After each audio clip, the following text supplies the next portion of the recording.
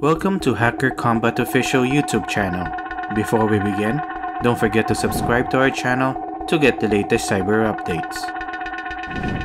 Hackers are now using IMAP protocol to hack Office 365 and G Suite cloud accounts, bypassing multi-factor authentication, and these kinds of attacks are difficult to protect against, according to a recent research study.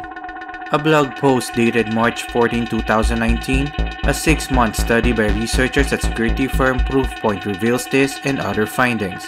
The team observed massive attacks that leveraged legacy protocols and credential dumps and thus executed brute force attacks with greater speed and effectiveness.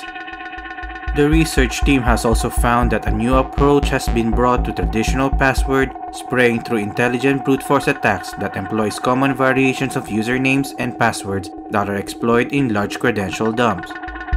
There are also many sophisticated phishing scams that trick people into revealing authentication credentials, which would help hackers to find additional avenues to access corporate accounts. To read more of this story, just visit our website at hackercombat.com.